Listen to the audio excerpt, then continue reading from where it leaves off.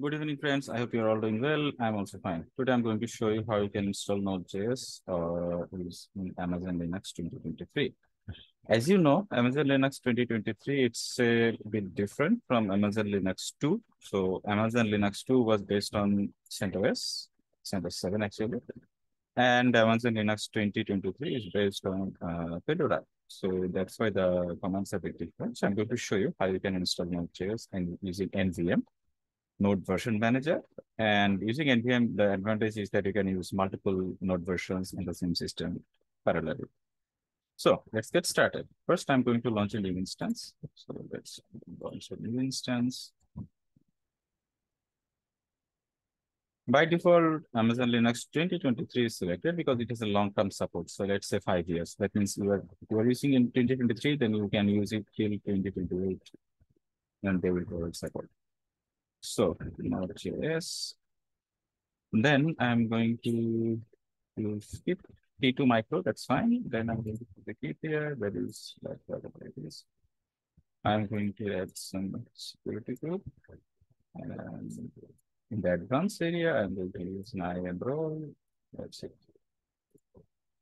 The launch instance, it will be the new instance. I have a blog article here, which is explaining all the things that I have given here. So it should be pretty easy. Okay, so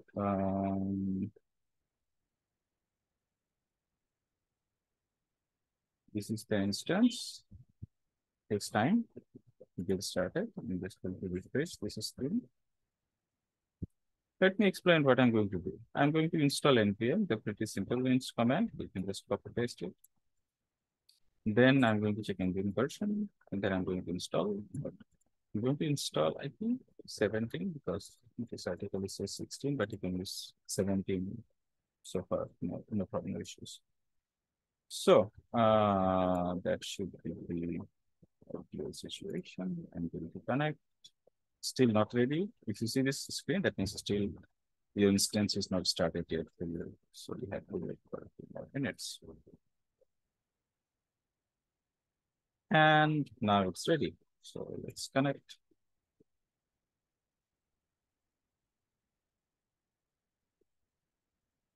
This is session manager. So I'm going to go to root sudo su. And then pretty simple. I'm just going to copy this command. We don't have to think anything around it. Copy paste properly. Don't miss anything and enter. So this install NVM, so that's okay. And then you just copy this part and run it. That will update your bash RC. So plain text, enter, that's okay. So let's see if our NVM installation was successful. Let's take NVM version.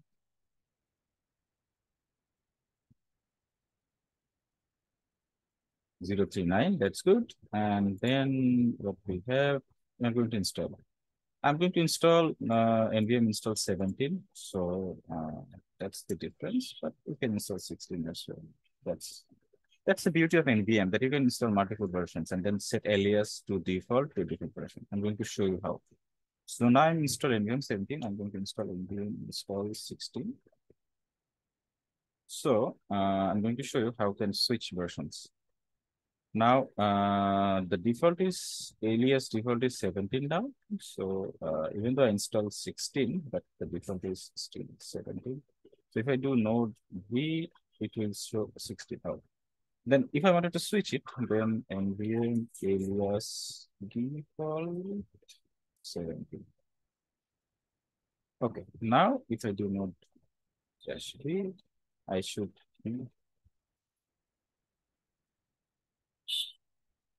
nvm alias default 17.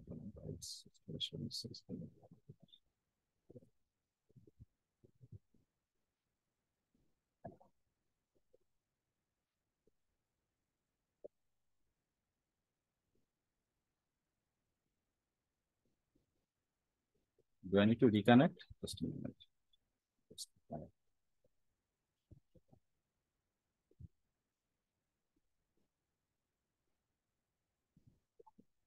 Yeah, sometimes It was pretty much straightforward. Let me see if I did something type problem. I'm going to go root and then I'm going to go node.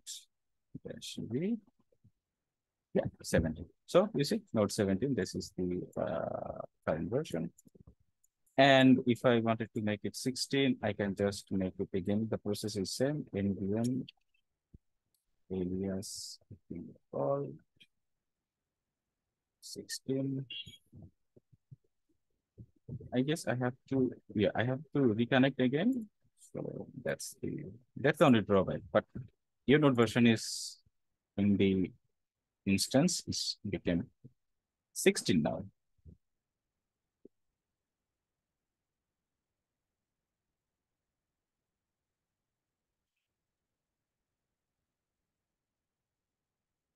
So you receive node be 16. That's good. So let's go to like uh, I'm going to create www and then I'm going to go to the folder, cd www, and then I'm going to like create an HTML folder where I go to create a Node.js project. So currently I have in npm for this engine version 8.8.1.9. That's good. So just try to set up an Express project. So Express JS example. I think there are a lot of examples. If you just copy one of those, please. This is hello world that created.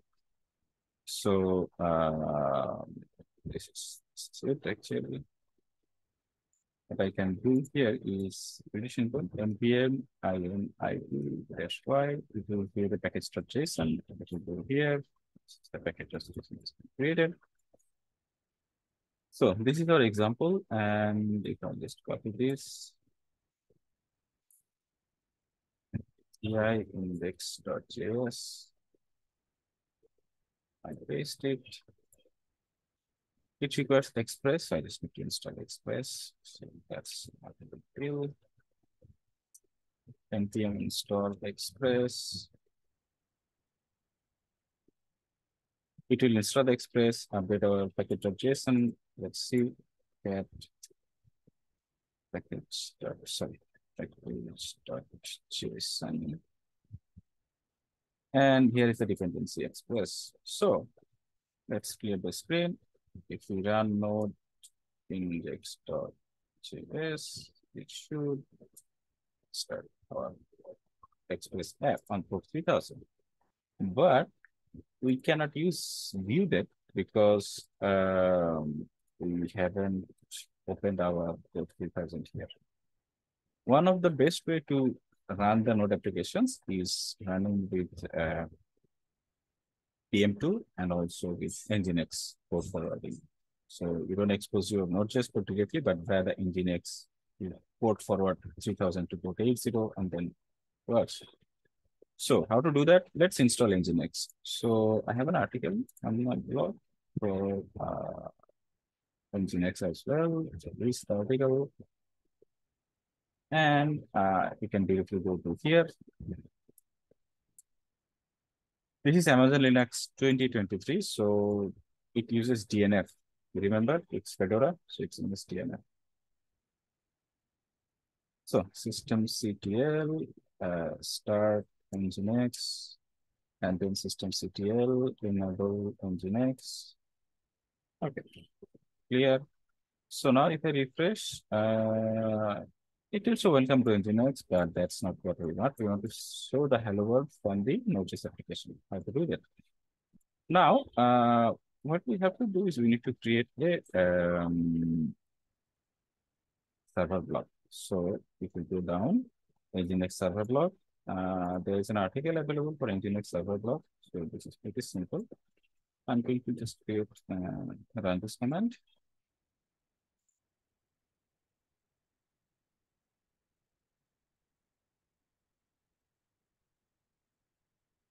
And here is the server block. I wanted to, so not that, yeah, there it is. Not that. Let's make it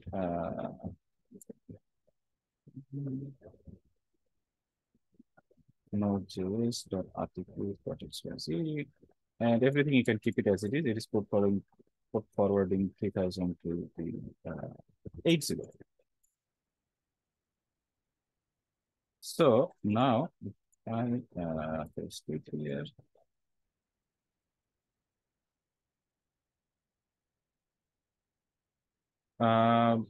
Remember, we run our application via running this command node index.js, and it's running. If I Control C, then this app stops. There is a way to run it continuously. That's using the PM2. So PM2 Node.js, for example. PM2 is a good. I use PM2. I don't think it's the best, but I think it serves my purpose. So you can use PM2 as a global, and then you need to create an app in the PM2. So just PM2 start index.js, and that should run the index.js continuously in the background. That will be done. PM2 start index.js. That's it. So now if we restart our Nginx server, system.ctl restart Nginx. Okay. Let's see if we still do this. Yeah, it's hello world. So this is coming from our Node.js application, remember? So now let's modify this. UI index.js. We wanted to not show hello world, but welcome to Node.js. Just to show you how we can do that.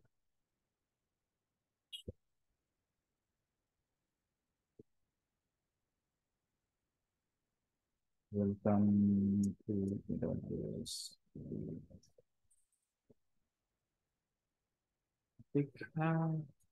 I mean, typo AWS. And that's it. Okay, I'm going to save it. Now you need to restart your app. So what I do is PM2 restart all. That means it will restart all the applications. If there's multiple applications running, it will restart all. Now if we refresh this screen, for example, we can do something else as well. Like we can set up an SSL certificate and all those things. Let's do this. Let's do this. So I'm going to stop the video for a few seconds. Going to log on to my Cloudflare account. So let's I'm going to stop sharing.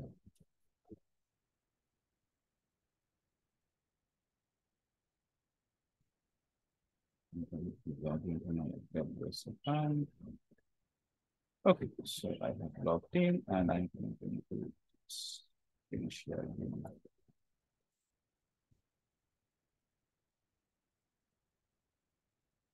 Okay, so I go to DNS and then I go to create a record. It should be what I did with Node.js site. Node.js. And the IP is this. So this IP.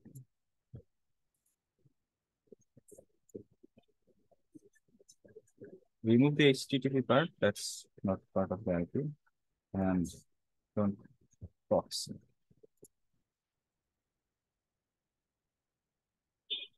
Okay. So now if we run this, I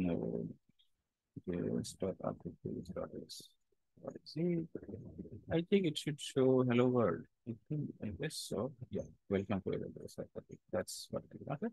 Now we wanted to install Certbot, right? So how to install Certbot? It's Fedora, so it will your previous commands on Amazon Linux 2 will not work here. You need to use pip3 to install the Certbot. The commands are given here. You can just copy paste it. Simple. Run this.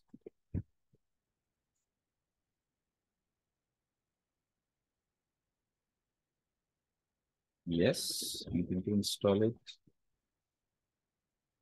You can just copy, literally copy paste it, nothing else. No need to think anything at all. It should run. Well, the version that I'm currently using, it should run. Okay.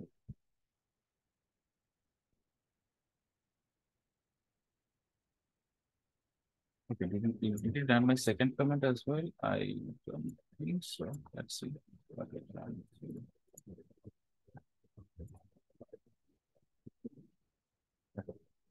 That's good. Then I'm going to go to creating or installing certbot into Linux.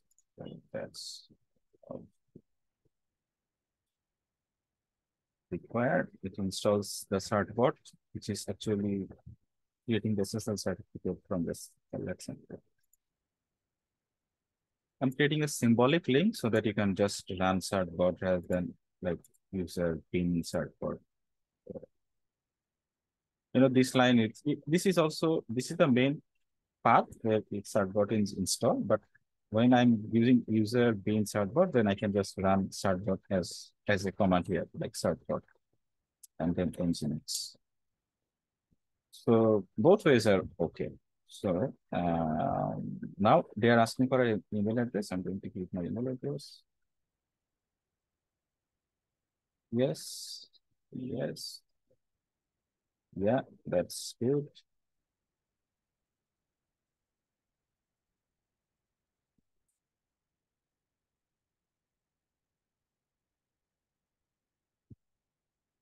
Okay, so it is installing the SSL certificate and into the server, and that's it. The certificate need to be renewed. Oh, you need to renew the certificate. You need to set a cron job for doing this. So that should do the job. Yeah, here it is. This is the clock icon. That means connection is secure, certificate is valid, and this is been installed on May 1, 2023. It expires until the 30th. Now I can set a cron tab. So if you go to my blog and search for cron tab, sorry, cron tab. It's There are a few commands available for cron tab. That's interesting. Go to the bottom and yeah, yes, I might need to have that.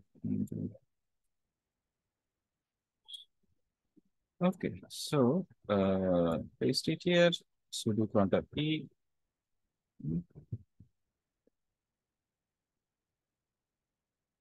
From the dash. Oh, I'm in Fedora, so this doesn't work. I just need to Google it.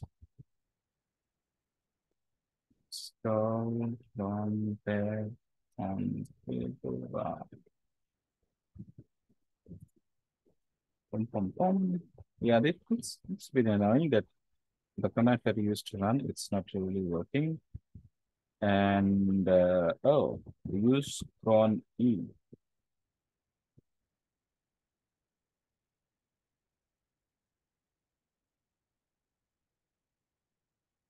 That's weird.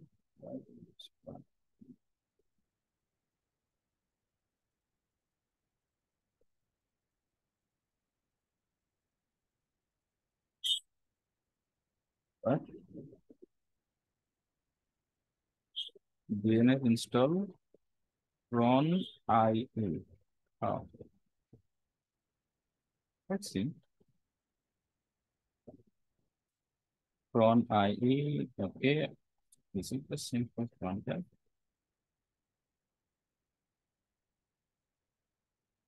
Oh, now I'm available. So now I just need to copy this command.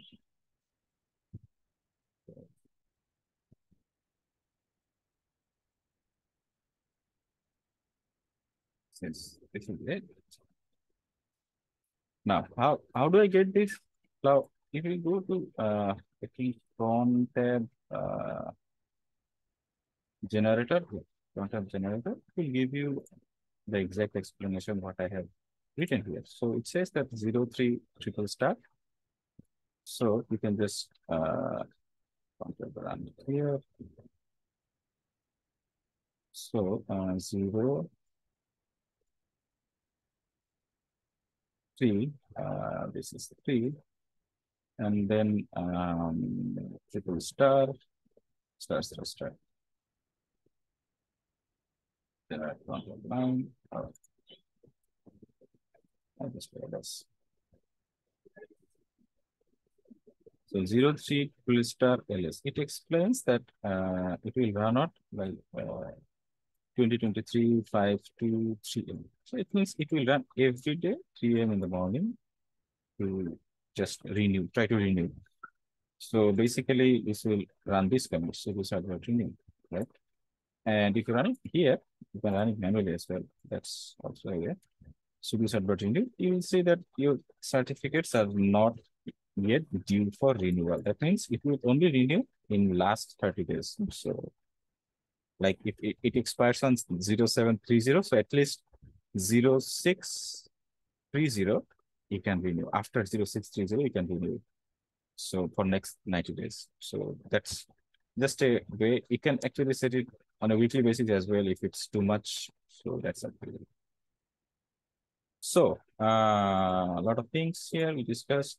We discussed how to set up Node.js using NVM, how to set up different versions in Node.js, how we can install, how can run a Node.js simple hello world app with Express. Then we have installed PM2 to run it background on NSP, and we know how to install Nginx, let's say, blah, blah, blah, on Fedora, which is in the Linux 2023, Amazon Linux 23. That should be more useful. So that's been said. That's it for today. If you like this video, please subscribe to my channel and I will get more videos like this. And if you wanted to watch anything specific, you can just put a comment in the description or video comment in the video below. Then I will try to cover that. Thank you. Have a nice day. Bye bye.